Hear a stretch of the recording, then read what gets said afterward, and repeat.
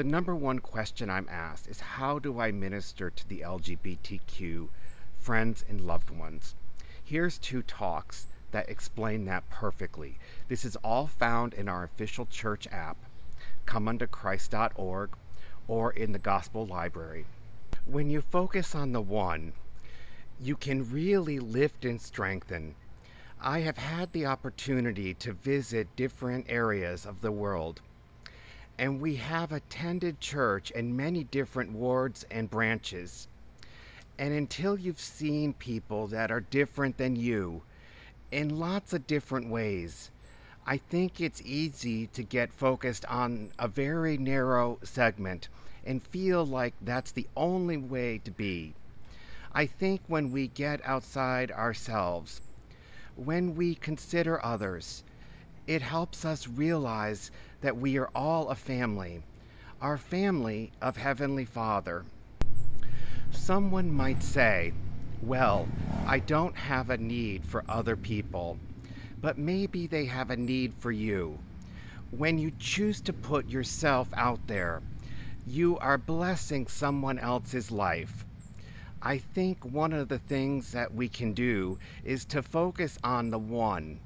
Can you find one person that looks like they would love to visit, or that they need someone to listen to them?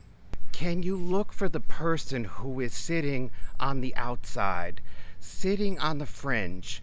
That gives me a purpose. That gives us a purpose. When we feel not so comfortable with large groups, but we just focus on the one. One of the best ways to form a good relationship is not to come into assumptions or preconceived notions. Keeping an open mind, an open heart. Sometimes we tend to pigeonhole people, or we assume that they are a certain way because of a certain situation in their life or in their family. And it's always surprising, if you keep your mind open and your heart open, you find out lots of wonderful things about people you may have not had ever expected. When you experienced, when you've seen, when you've opened your heart to other people, you see that we all belong to a loving Heavenly Father.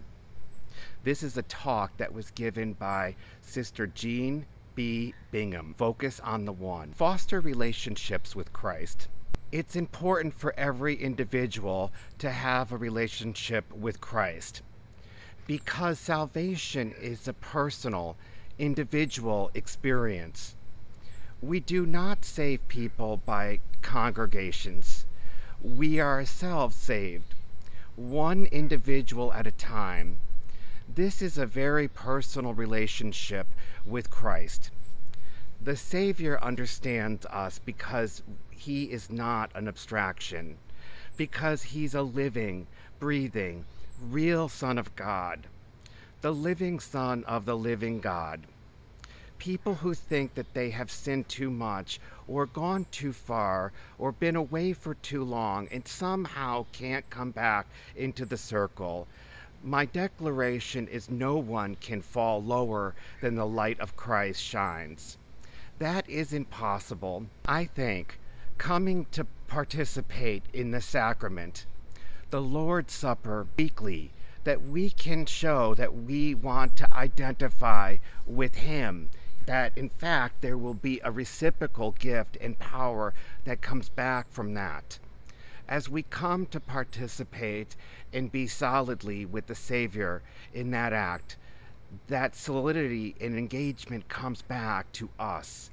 And we leave that congregation, we leave that meeting with the strength and a power and an understanding from Him that we didn't have before.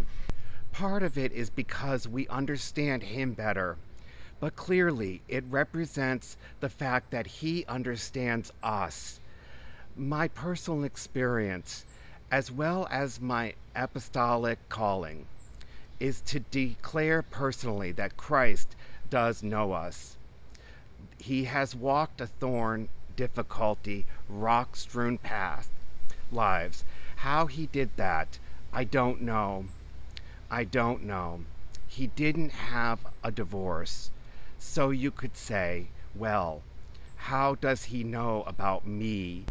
I don't know how he does that. But if somebody out there has had a divorce, he understands. This sounds awkward to say, but God loves me, in a sense, almost as much as he loved his only begotten Son. At least I can say this. He gave his only begotten Son for me, for us, and that says something about our worthiness in his eyes and in the eyes of the Savior, and his willingness to go to Gethsemane and Calvary for all of us. I'll never have to do that. I don't have to bleed.